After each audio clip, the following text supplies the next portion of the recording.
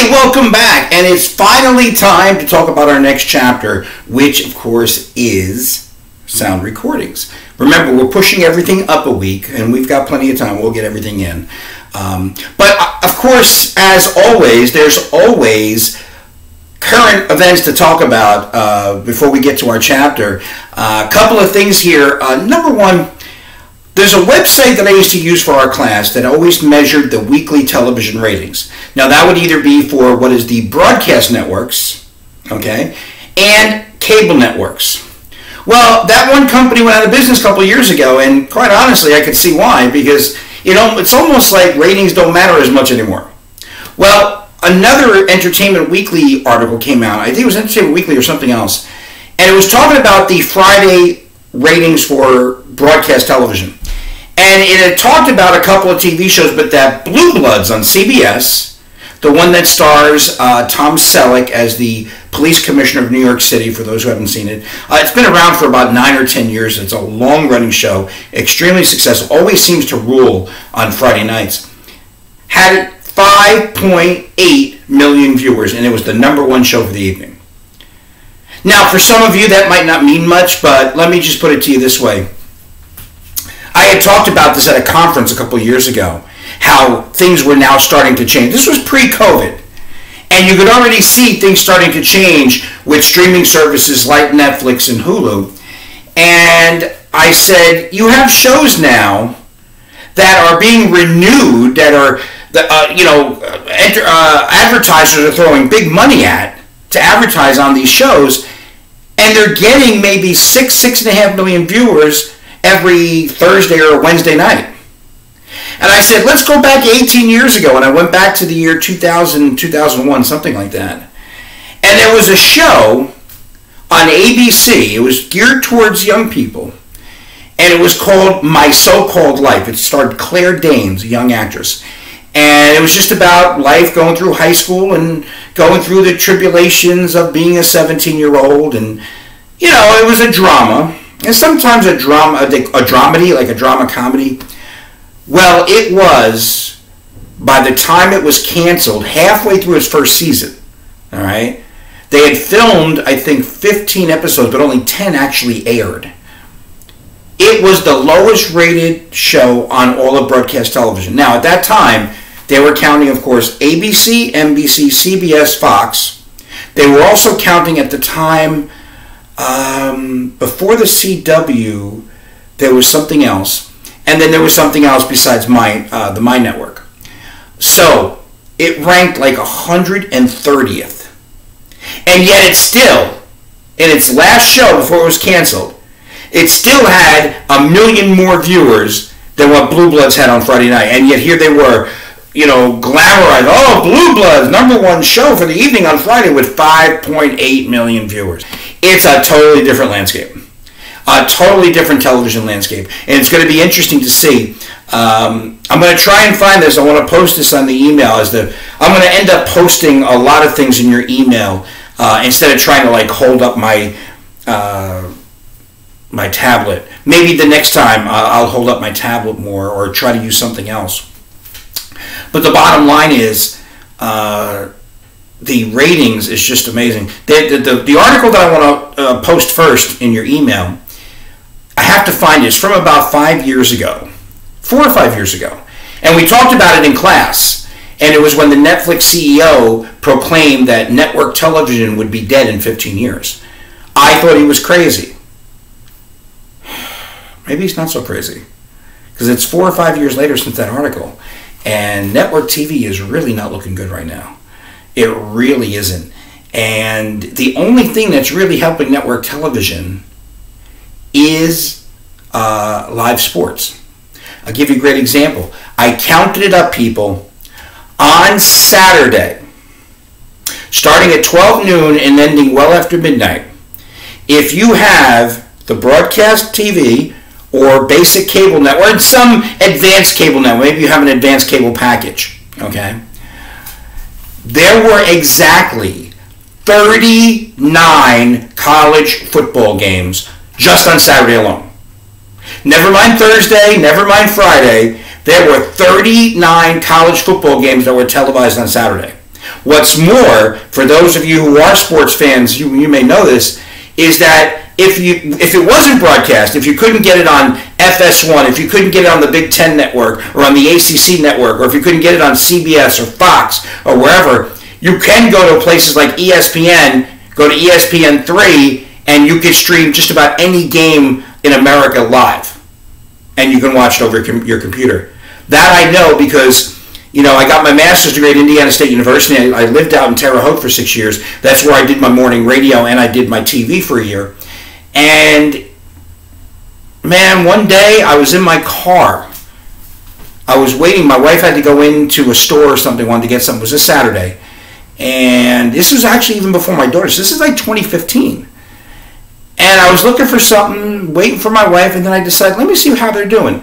I went onto the ESPN app, and I'm sitting in a parking lot in Wanacue, New Jersey, where my wife had gone into a store, and I'm watching live in HD on my phone, Indiana State versus Northern Iowa. Awesome. Okay?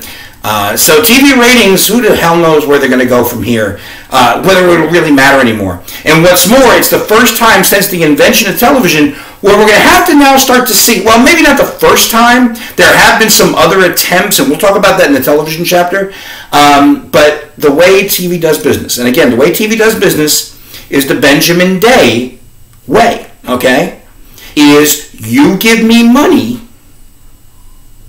I then put a 30-second commercial on my network of your product. So if you're General Motors, or if you're Chevrolet, if you're McDonald's, if you're Budweiser, okay? You give me money, I put your 30-second commercial on my network, and I provide the distribution. Benjamin Day's model is still pretty much used today by radio, television, magazines, newspapers, and such. But it's going by the wayside. It's going by the wayside. Direct purchase, which is what movies, direct purchase is sound recordings, and now of course it might be also mainly for television, as we seem to be directly purchasing, whether it's through Netflix or Hulu or Disney Plus, okay, we're directly purchasing. So now let's begin our chapter, 1877. There's a Jersey boy, exit 131 off the Parkway, over in Menlo Park. This Jersey boy decides he wants to record his voice. Okay? So what he does is he gets this cylinder, just a round cylinder, and he has tin foil that he puts on it. Just like the tin foil that you would find in on a soda can. Okay? He puts a needle on it, and the needle is connected to this little round cylinder. So now as he turns the other cylinder, he talks into this megaphone where the needle will pick up his vibrations. And as he's turning the cylinder, the needle is making grooves into the aluminum can. And he says, Mary had a little lamb, her fleece was white as snow. And everywhere that Mary went, the lamb was sure to go. He then rolled it back, put the needle at the beginning, and this time he turned it without saying anything, and the sound of his voice, well, kind of the sound of his voice. I mean, again, it was just a basic tin that had held on to the vibration of his voice. It then played back through that place where he had talked into, and you, for the first time, had sound recording. Now, it's a shame that it didn't come sooner. But now, sound recordings was a great find for Thomas Edison. Great Jersey boy. Great Jersey boy. The only problem was that he didn't develop it too much because he was actually going into much other things. For example, at the time that he decides to find out about sound recordings, he's also trying to put electric light bulbs into all the streetlights in New York City, while also pushing very hard to develop moving pictures or motion pictures, as we'll talk about in a later chapter. But then you start to see different things develop. And right around the turn of the century, when I mean turn of the century, into the 1900s, okay? In the early 1900s, we then developed this thing called a disc. And it was a recording. And what you would do is you would take this recording, this round ceramic disc, and you could see the grooves, and the grooves usually have about 2 or 3 minutes worth of material. You would then put it onto this player, which you'd have to crank up. You'd put a needle on, and there'd be a speaker coming up from where the needle was, and whatever recording was in the grooves, you would hear. And again, you would only have on these big round ceramic discs about 2 or 3 minutes tops. So it was very rare that you had anything but maybe one song of music, or somebody delivering a very short speech, or again, like Edison did with his tin cylinder, maybe doing a nursery rhyme. And there were very few players. Players were very expensive. And what's more is the records, or what they were called, they were recordings, we shortened their name to records. Buying and keeping records was not an easy thing to do, because again, you only had about 2 or 3 minutes on each side of this big ceramic disc, but they were very vulnerable. I mean, if you dropped it, it would shatter. If you hit, for example, the corner of a chair, it would shatter. But as we got through the 20s and 30s and into the Great Depression, sometimes it was a good escape. The only thing was that come 1920, you now had radio. So if there was something that you wanted to listen to, you had the opportunity, but there was also radio. So you didn't really need to hear it, in your home. So when it came to the sale of sound recordings, up until World War II, there wasn't really too much going on. Okay? Was there some sales? Sure. But even, for example, I was watching the PBS documentary about the history of country music recently. And even in the 20s and 30s, you would have one record, which is like a 2.5 minute song, that would be released by what was emerging as the top country, and it would sell nationwide, maybe 23,000 copies. Nationwide. Okay? Which is really not a huge number when you consider how many people, even in, say, 1928, how many people were in this country. If you're only selling 23 or 26,000 records, sure, it's great at the time because nobody else is selling anything. But it really isn't a significant amount. So the sound recording industry, if you were a musician, you were relying heavily on playing, concerts, but also getting on the radio to promote where you were playing in concerts. That would all change when World War II came.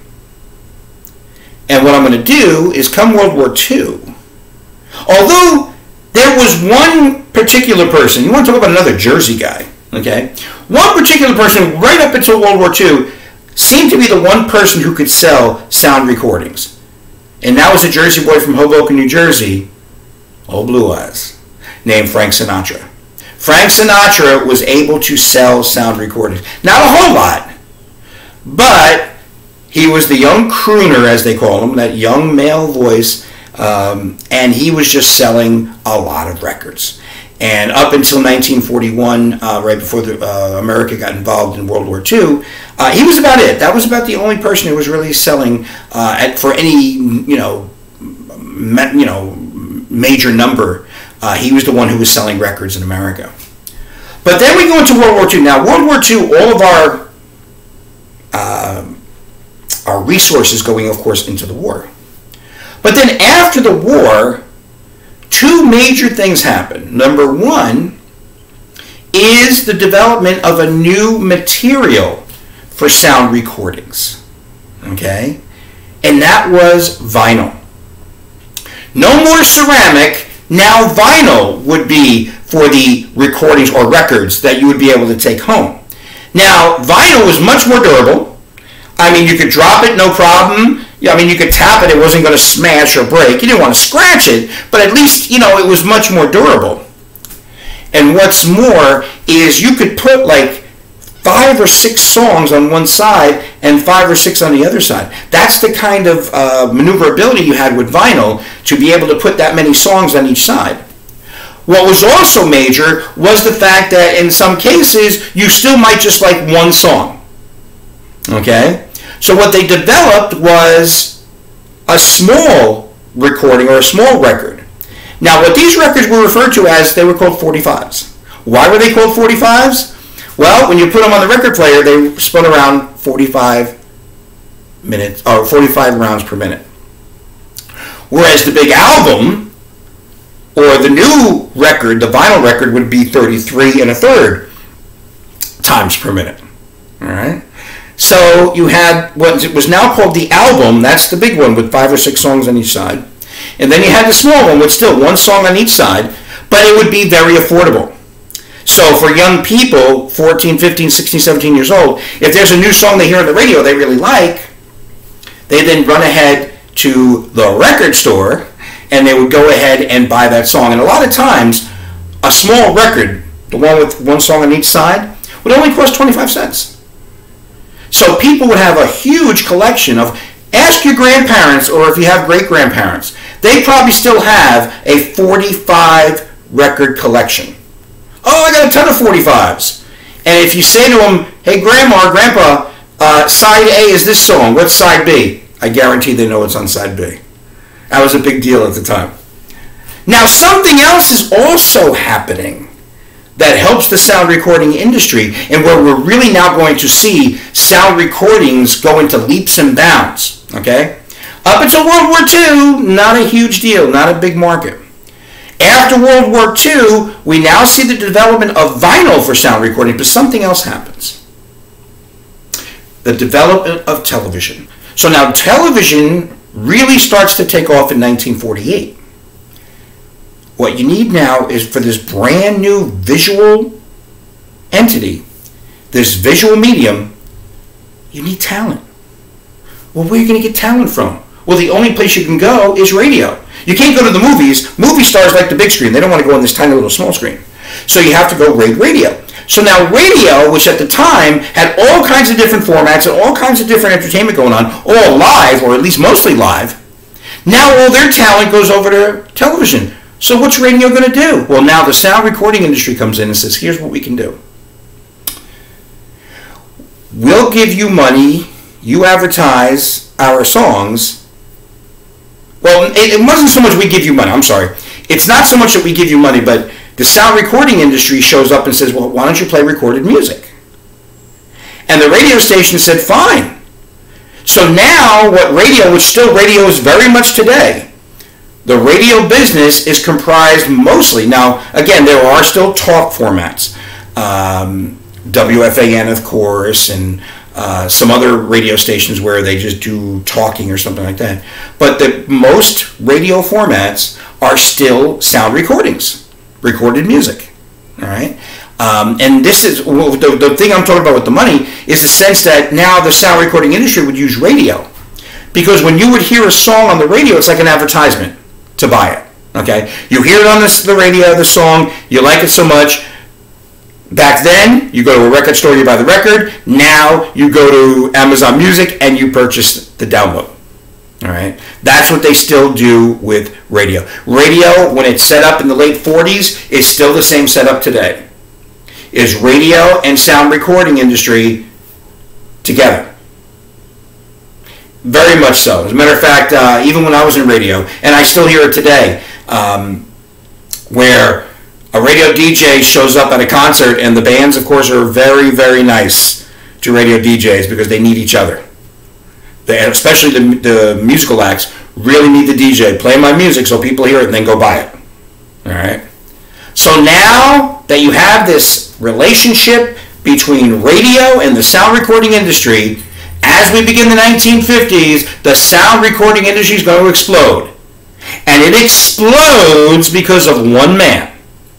And we're going to talk about him on Thursday. So, we'll see you then.